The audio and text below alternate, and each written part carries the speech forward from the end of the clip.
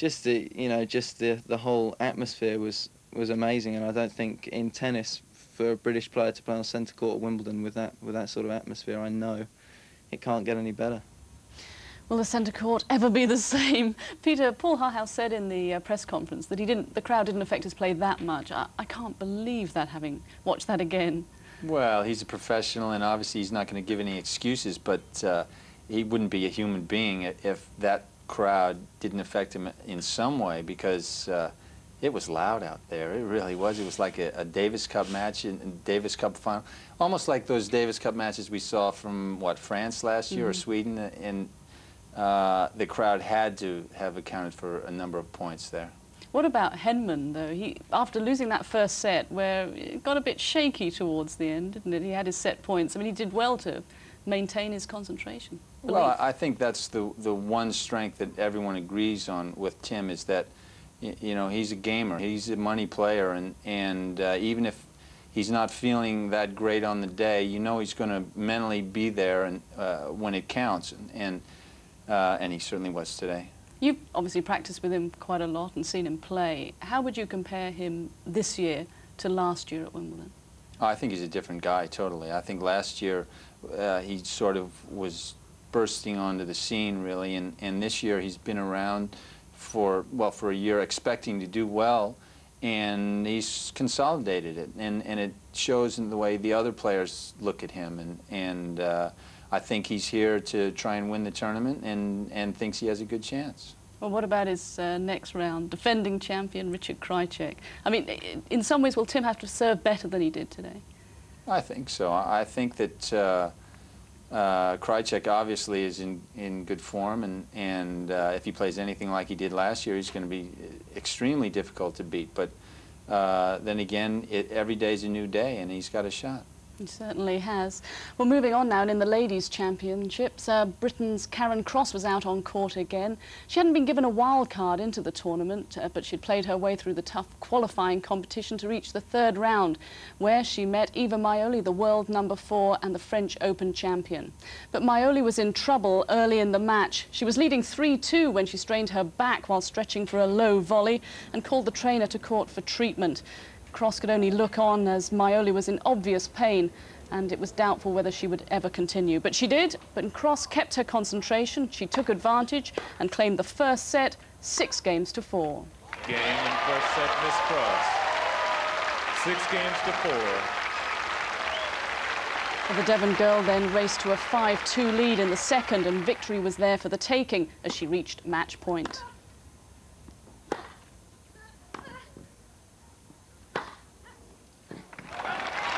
And her chance was gone as Maioli raised her game and turned the match around. She won the second set 7-6, and then in the third, when leading 5-4, she had match point.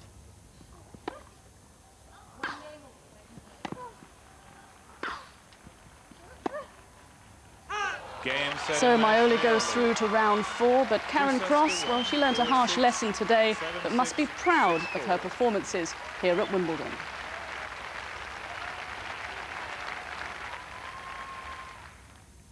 So what does this Wimbledon mean to you? What's it done for you, do you think? It's great. I mean, it's been such a huge turnaround. I mean, before this tournament, I wasn't having my best of years, and this really has been terrific. I mean, my rankings jumped up now. I'm going to be ranked about 147, and, you know, I'm just going to keep working hard and see what happens from now on, and the aim is to perhaps get into Wimbledon on merit next year.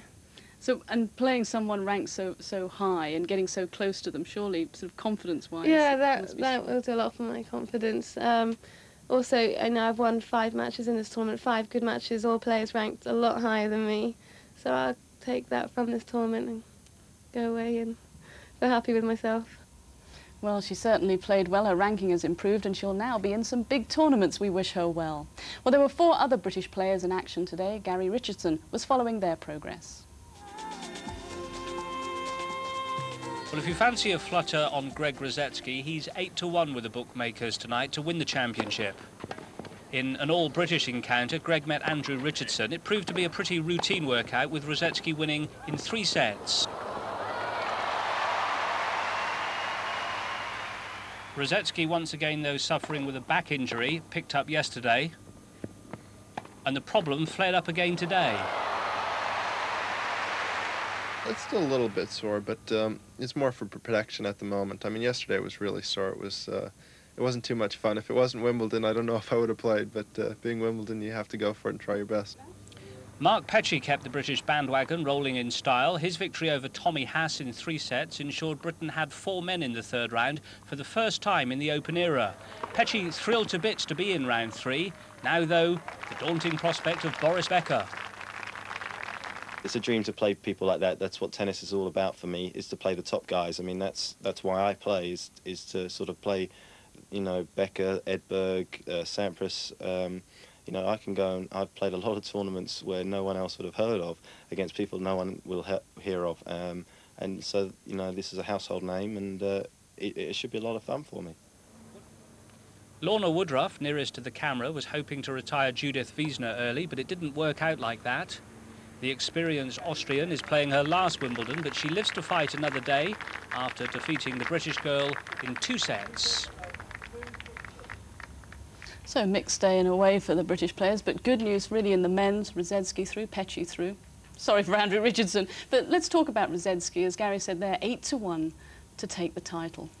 Well, he's in the bottom half of the draw, which really is You've been having up. a look at that, haven't you? Well, I have, yeah, and there are no seeds in Greg's quarter to get through to the semifinal, so there's no reason why he shouldn't be the guy to get through there. And once you're in the semifinal, anything can happen. And he's oozing confidence at the moment, isn't he?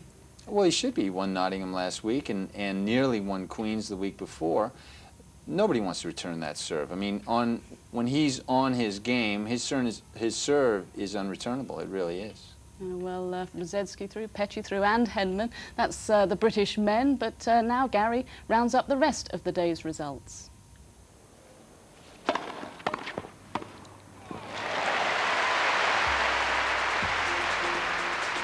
It's been a day when the seeds were swept away. Amanda Kurtzer was well beaten by Patricia He-Boulay. Kurtzer came into the tournament with high hopes, having reached the semi-finals in Paris, but today she won only 3 games. Conchita Martinez continues to struggle. The 1994 champion and number 10 seed lost to Helena Sakova. Martinez, who hasn't won a tournament in more than a year, lost 6-4, 6-2. Among other seeds to play no further part, big serving Brenda Schultz-McCarthy. The number 14 lost to Belgian Sabine Appelmans. The score 6-2, 6-3.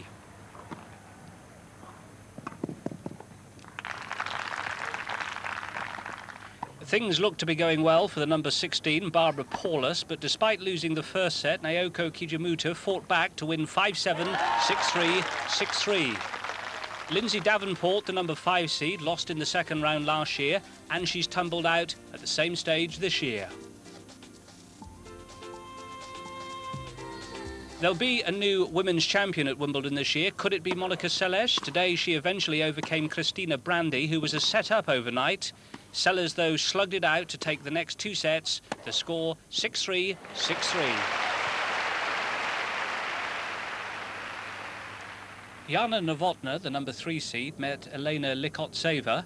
She won the first set easily, 6-1, then contrived to drop the next set, 6-4, eventually regaining her composure to take the final set and make progress. Like Novotná, Mary Pierce also seemed to relax after an easy first set. She met Virginia Ruano Pascual. 6-love in the first set to Pierce. Her opponent then levelled before Pierce won the final set, 6-3. Game, set, match, Miss Pierce, 2 sets to 1. 6-love, 2-6, 6-3. Martina Hingis continues to make smooth progress. Today the number 1 met Nicole Arendt and coasted through to the 4th round, 6-1, 6-3. Hingis still to drop a set. 6-1, 6-3. Here's another seed out late this evening. Anka Huber, the number 7, lost to Anna Kournikova. She played some delightful tennis.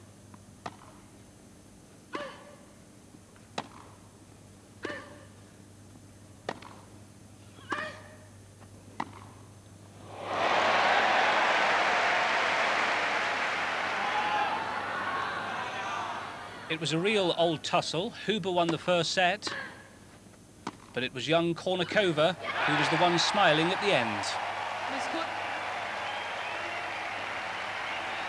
6-4,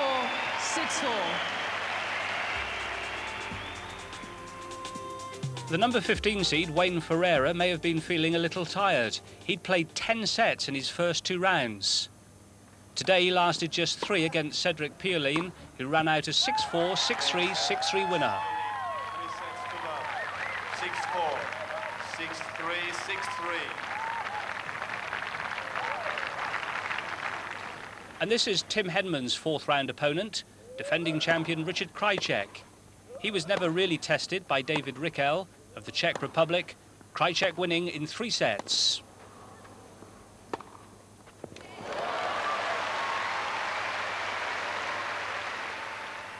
And this is the number 3 seed, Yevgeny Kafelnikov, and he's into the 3rd round after disposing of Javier Sanchez in 4 sets.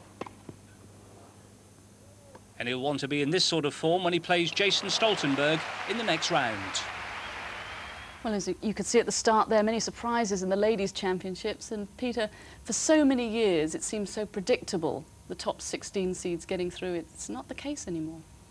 There don't seem to be too many girls who are really comfortable on grass. You know, we had Martina and Steffi for so long, and I think that because you don't have someone who's really dominant, it is wide open. Any one of the girls could win. I think this year Jana Novotná has to be looking at the draw and saying, you know, this must be my year.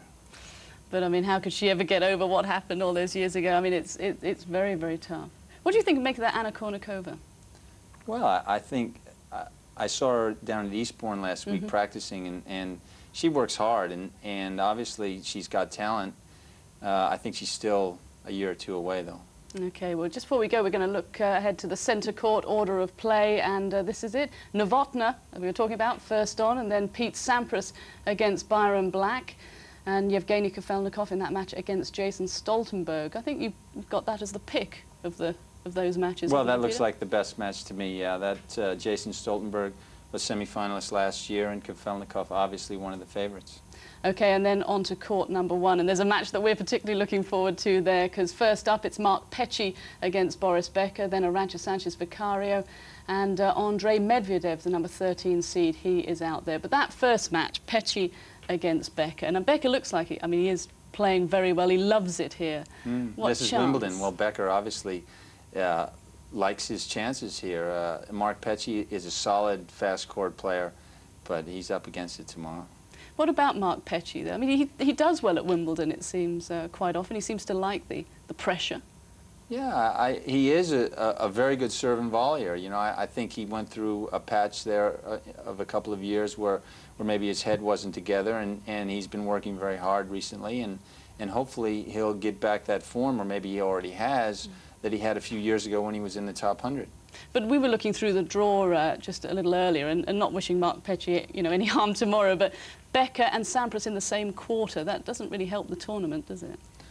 No, it doesn't, and that, well, most people would look at that and say this is a potential final. But, you know, to win the tournament, you have to beat everybody, and it doesn't really matter whether you play them in the first round or the last, does it? Okay, well, thanks very much, Peter. I hope you enjoyed today as much as we did. How are we going to recover? The fans made it such a special atmosphere on centre court, and Tim didn't let them down. They're scenes that we will remember for a long time. Goodbye.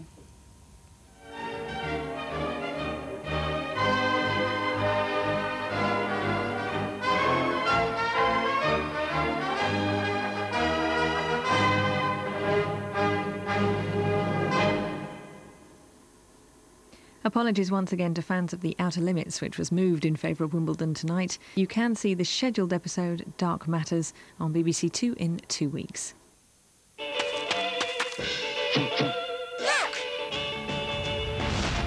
What is it? It's the Earthling space probe. Quick, hide! Join BBC Two for a Mars landing. Touchdown, 8:30, July the 4th.